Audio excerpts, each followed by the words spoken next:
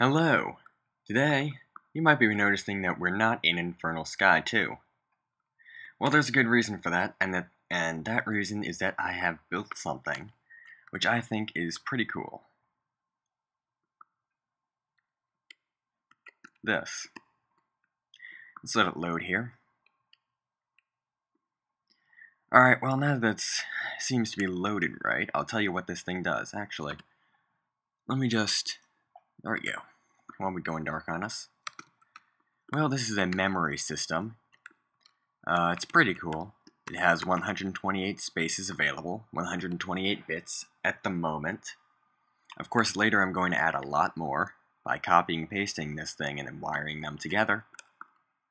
But I'm sure you want to know how do I use this thing? Anyway, I'll go ahead and show you. Currently, we are reading bit that has this number on it. 16 zeros is its name, we'll say. Anyway, we are currently, that bit is set to a 1, as you can tell by this being on. So, what we have over here is, well, there are two command lines down here where we can reprogram the bit that's being read to either be a 0 or a 1. Anyway, so that it is currently a 1.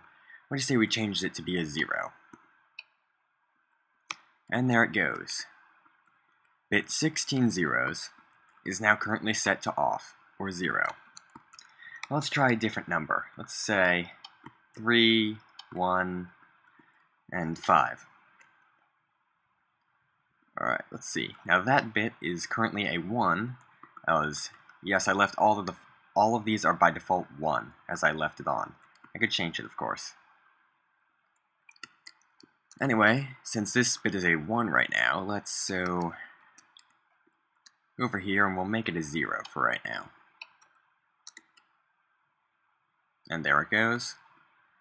Now, let's see, that was a 1, 3, and a 5. Let's not forget that. Now let's go back to this bit we had over here before. That's a 0, as we left it before. Let's change it back to be a 1 again. There it goes, bit 16 zeros is now a 1. So then, let's go back to bit 1, 3, and 5, which, as we left it, is a 0. Now, let's make that thing a 1. Push button. Get on. So anyway, I'm sure...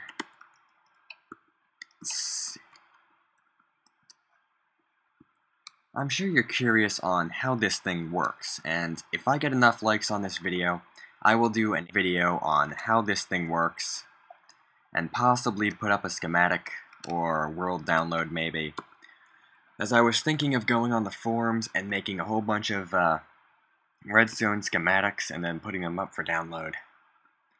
Anyway, let's do a few numbers here.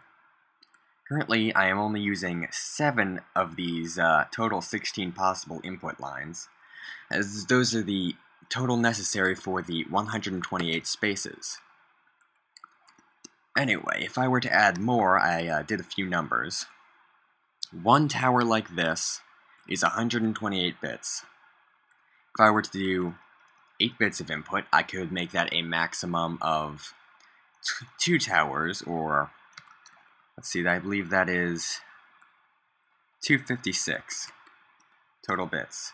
2 towers, 4 towers, 8 towers, 16 towers, then 32, 64, 128, 256, or a possible 512 towers of memory, which would be about 35,000 bits.